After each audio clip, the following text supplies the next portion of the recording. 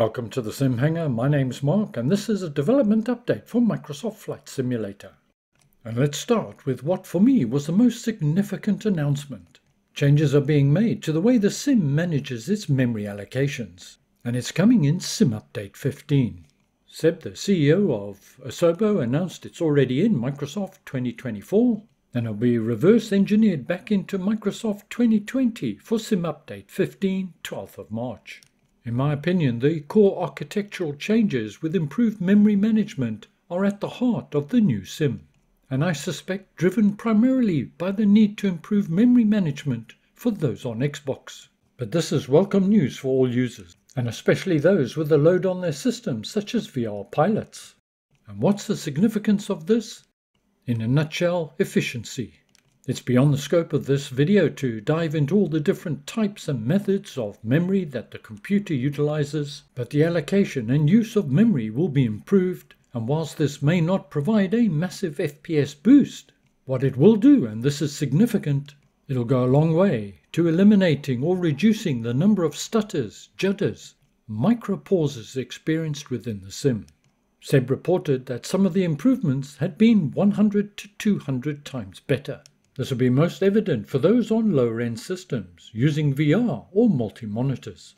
And there was more regarding potential uplift in performance. Firstly, a quick word from this video sponsor. The most expensive component in your VR headset are your lenses. Protect your lenses and your eyes with lens inserts. VR Wave can make lenses to your prescription, or maybe you don't wear glasses but want to protect your lenses. Then look to get blue light and anti-glare filter. This will reduce stress on your eyes. Reduce the chance of motion sickness means you can stay longer in VR. VR Wave produce lenses for most VR headsets, link in the notes below. Another announcement that could have a big impact on performance, and once again coming to Sim Update 15, and again linked to memory management, is reducing the load that Glass Cockpit updates have on the Sim. If you're flying the 787 or the 747 that has 17 instruments, for example, this can have a very big hit on overall performance. These improvements will be brought to us by those amazing guys at Working Title. When the Sim was first launched, cockpit gauges updated every cycle. This changed with Sim Update 5 to reduce the load on the system, and in Sim Update 15, updates will happen on a more frequent basis but utilizing idle frames. This should provide a smoother experience, far less spikes, and potential judders and stutters, as the time spent per frame is drastically reduced. And this one could certainly boost your FPS. In response to one of the questions submitted for coverage during the dev update was the subject of ATC traffic and their somewhat renowned erratic behavior. Marcel advised that with Sim Update 15, more accurate and different data will be ingested into the Sim.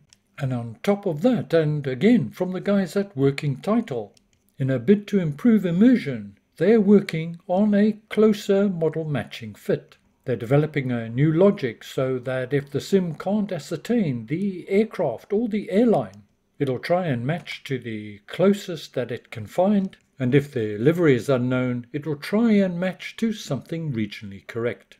Model matching within multiplayer is still something that really has not been looked at.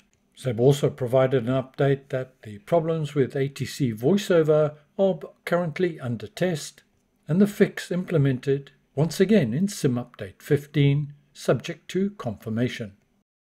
We got a short update on the iniBuilds A320 that is coming free of charge to the Sim. They're currently still working on it and they're not sure it's going to make it in time for Sim Update 15, but that currently is the target date, but they're not there yet. Further update will be forthcoming at the next dev update in the beginning of March. As reported on at the last meeting, work continues on simulating helicopters and now those with multi-rotor. Currently limited to 2, this should soon be available to developers and will open the doors for different types of helicopters as well as more accurate modelling. Don't know about you, but I can see a Chinook in our future. Another very significant announcement, in my opinion, was the introduction of the G3X Touch. This instrument is widely used in the real world, and in essence, it's a highly configurable navigational aid. You can do internal VFR flight planning within the instrument, and if linked to a GNS or GTN navigational system, well, your options are almost limitless. This development will also open up a whole range of different options for developers. And as you can see from the various slides and options presented, there's very little you can't do. This will be available from Sim Update 15 once again, and by default will be incorporated into a number of the default aircraft, namely the VL3, XCub and NXCub. I'm looking forward to that, and I can see myself dragging that one to my 10.6-inch touchscreen.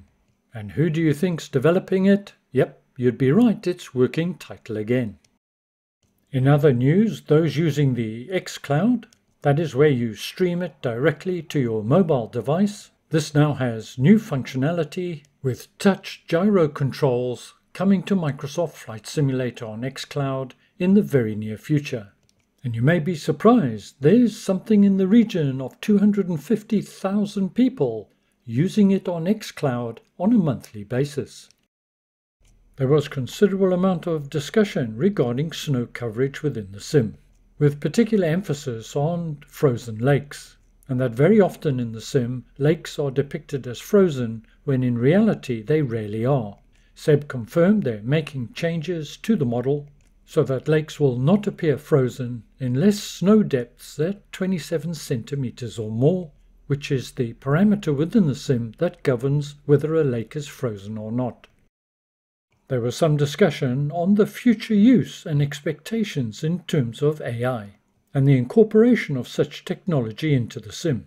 Asobo confirmed they were looking at various aspects, although no real hard and fast examples were given. But ATC seemed to be a likely candidate for the future. However, Jorg confirmed that Bing were using it to remove baked-in shadows and similar anomalies from aerial data. And hopefully in the future this will give us a cleaner and more accurate representation of the world around us. And hopefully these tools will help with water masking, something still needing a fair amount of work within the sim.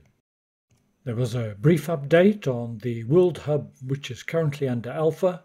They received applications more than they expected, some 1,208, and the initial round of testing is currently underway with further invites to be sent out in the near future. For those of you not familiar with what the World Hub is, it's essentially freeware from third-party developers.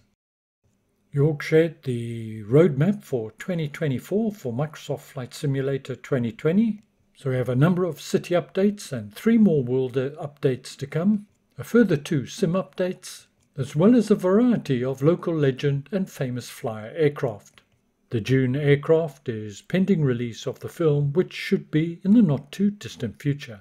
I had expected there to be mention of Microsoft 2024 and perhaps a few more details to tease us with, but unfortunately it wasn't covered at all. Other subjects as well as a number of questions were answered during the development update. If you want more details, check out the link in the notes below the video. As always, thank you very much for joining me today. Stay well, look after yourselves. Don't forget to give the video a thumbs up, helps the channel, and ciao for now.